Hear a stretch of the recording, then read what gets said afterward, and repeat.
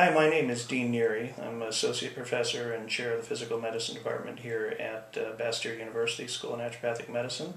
I have been using the Microlight ML830 Laser for about 8 years now, primarily at our teaching clinic in Seattle, as well as some experience in my private practice here locally. What can I say about the laser? Over the years, I will admit I've been a bit of a skeptic of low-level laser therapy.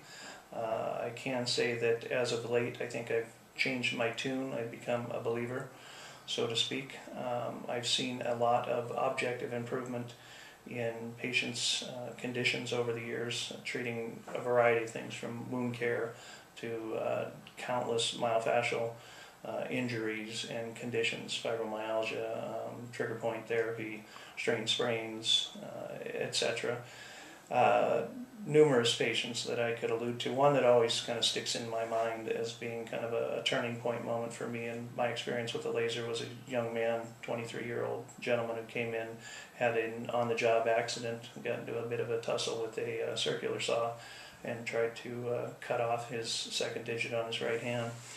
He came to us post-operatively after the finger had been repaired, came to us for kind of post-surgical care and sort of a PT approach, wanted to maintain mobility and help to heal the lesion. A colleague of mine saw him, prescribed low-level laser therapy, a course of treatments of which I saw him on probably about treatment number 3, and he came in and he alluded to the fact that he thought if he was a doctor he would change where we were doing the treatment. And I asked him why, and he said, well, the past couple of visits you've been treating my hand on the bottom side here with the laser and not on the top side, and if it were him, he would treat the top side. And I said, why? And when he showed me his hand, the laceration on the bottom of his hand where the laser had been used was significantly well healed in comparison to the upper side of his hand where we had not done treatment.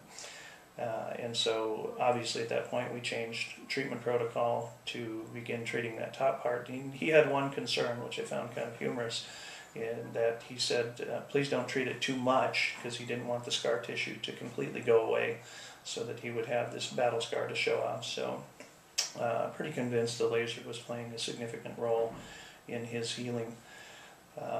As I said, I've had 8 years of experience, probably thousands of actual patient visits to our teaching center between myself and my colleagues. Many favorable outcomes to the extent that most patients come in now and they're re-injured themselves, come in and specifically ask for the laser. Don't even want anything else, they want just the laser done. So I'm pretty convinced at this point in time that the laser therapy is genuine, is effective, is a wonderful treatment tool. It's inexpensive, it's quick, patients love it.